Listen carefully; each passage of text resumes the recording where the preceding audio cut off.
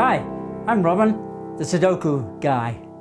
Welcome to the second lesson, and this is another free lesson.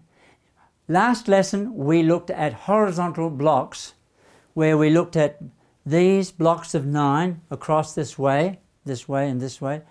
And we were using the principle of top, middle, bottom to work out where the numbers went. Each of these blocks has a top and a middle and a bottom. Now today we're going to introduce you to another step to solve these puzzles, and it's called the LCR. And you may wonder, what does that mean? Well, it refers to left, center and right. I'll explain that more in detail later on, but let's get going and solve this puzzle. We'll go through the same procedure as we did for the last puzzle. First of all, we look at ones. There's only one 1, so forget it. Twos. All the 2s are there, top, middle and bottom, so forget it, they're done. Threes. There's only one 3, no 3 here or here, so forget it, don't worry about it. Fours.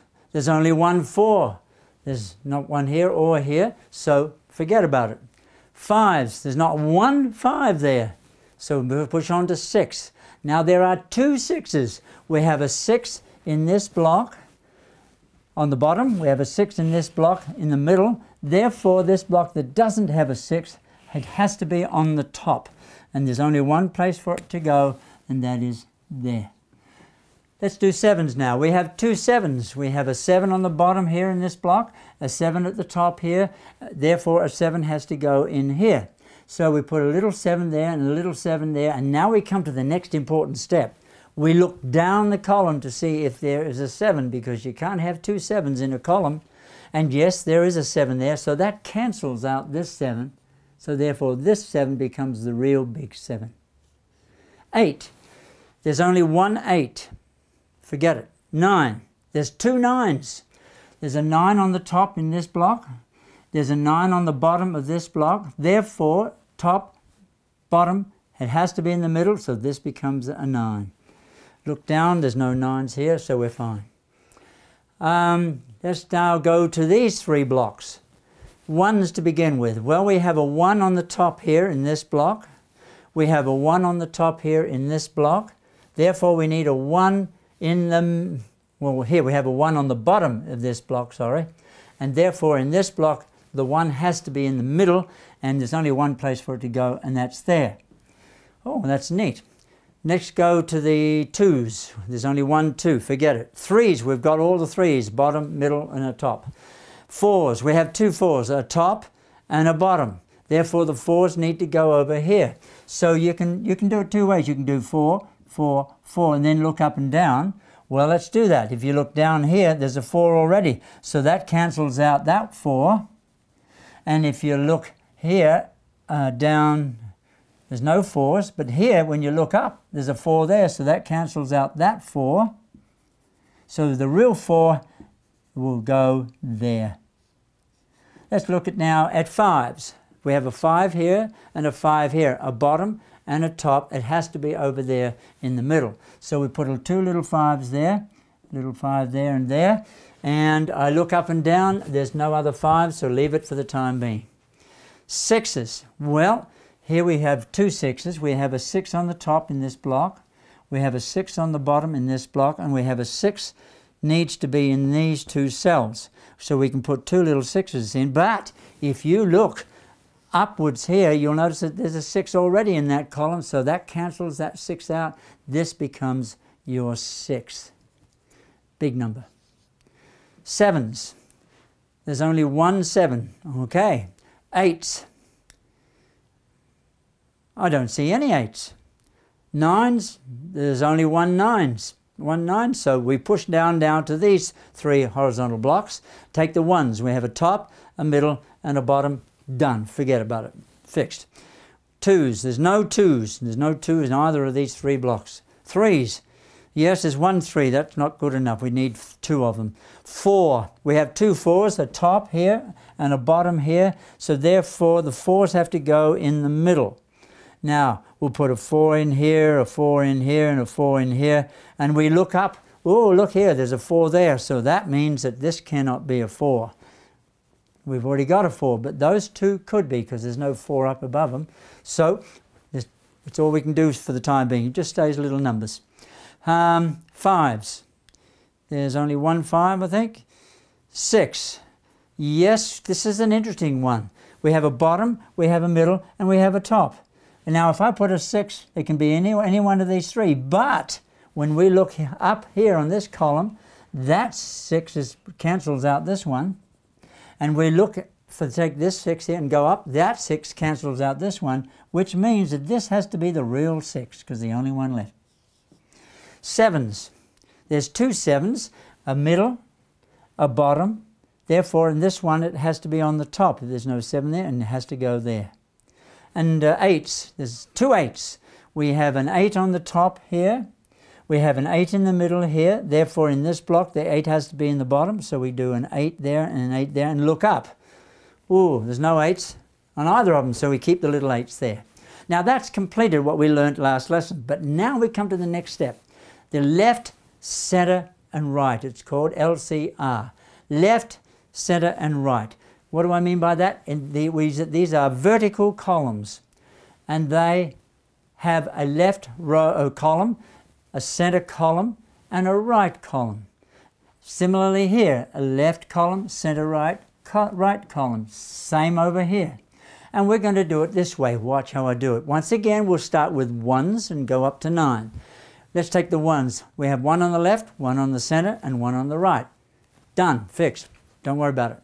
2. There's only 1 2 in these 3 blocks. 3s. Well, we have two 3s. We have a 3 in the center. We have a 3 on the left. Therefore, the 3 has to be over on the right in this block. And there's only one place for it to go, so it replaces that 4. And this is the neat thing when you put two little numbers in. Once you've done that, you know that that has to be a 4, because we figured out that's the only two places a 4 could go.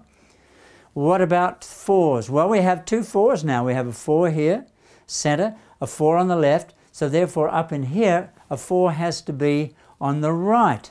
Well, there's only one place for a 4 can go. If I put it there and there, that won't work, will it? So we will rub that one out because there's a 4 over there, so this becomes the 4. Okay, pushing right along. 5s. We've only got one 5. Don't worry, move on. 6s. We've got our 6s. Look at this. We have a right, a left, and a center. 7s. We've got our 7s. Fantastic.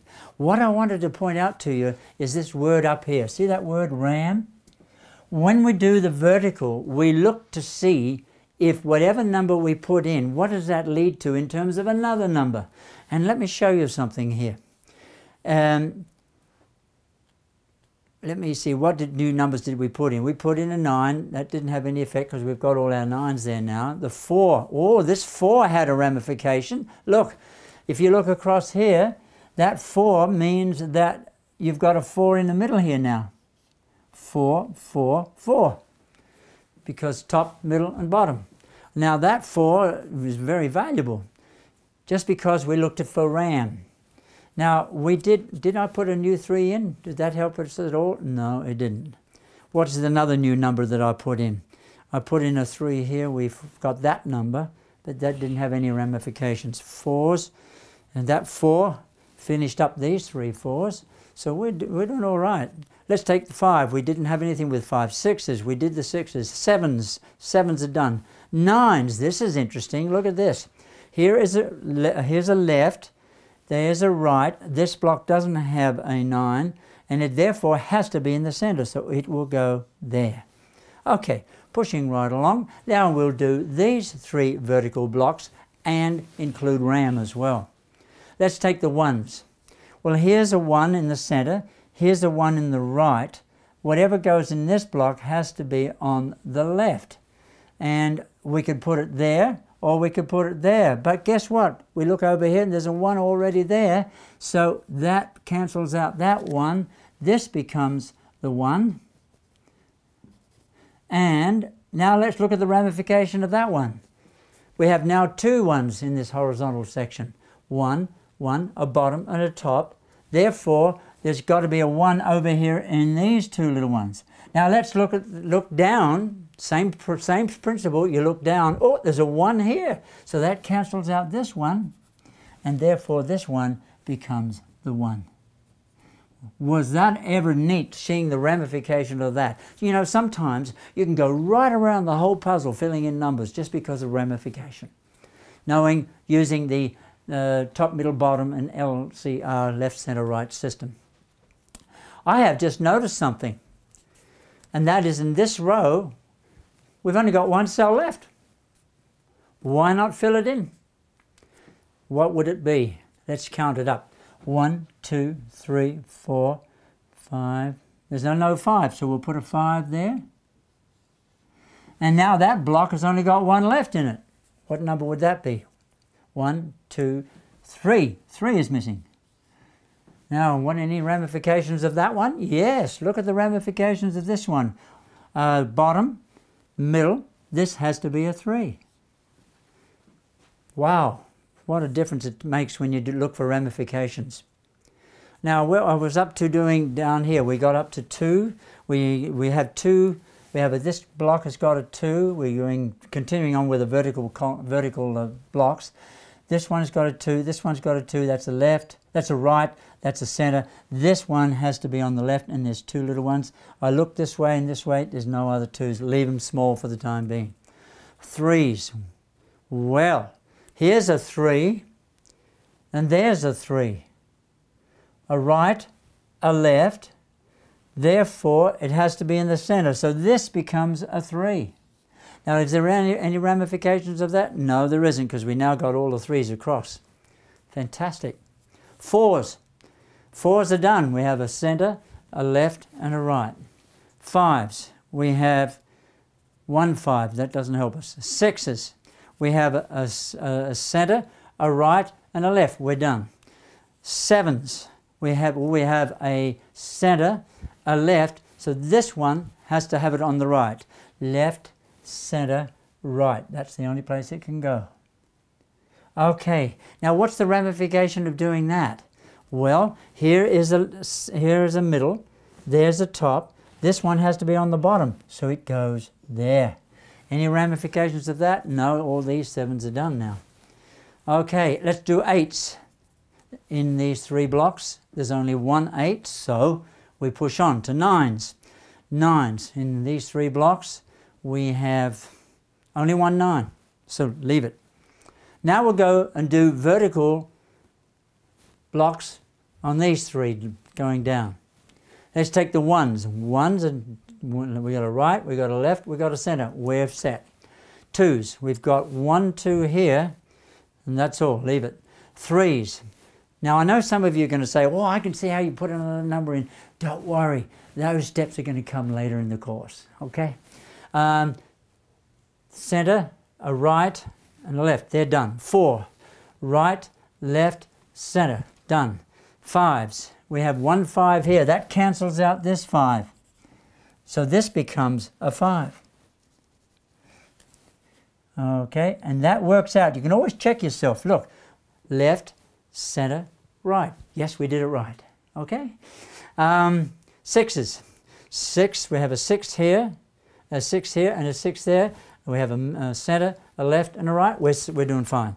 7s. We're done with the 7s here. Done. 8s. We have 2 8s.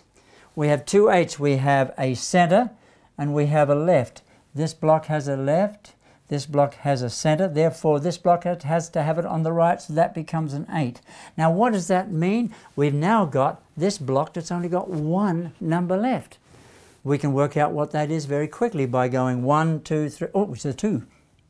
Didn't even get to 9. Okay. Now once we've got that 2 in, we look for the ramifications. We have a right, we have a center, and this has got to be on the left, so that's the only place it can go. Now what's the ramification of putting that there? Well, that means it cancels out this 2. So that 2's gone, therefore that becomes the big 2. You see how that works? The ramification can just be so powerful. You get so many numbers, little numbers and big numbers. Now I look at this block here. I notice that there's only 1 cell left. Let's count up, find out what it is. 1, 2, 3, 4, 5, 6, 7, 8. It's a 9. Now, to check ourselves, we have a center, a right, and a left. We've done it right. Whee!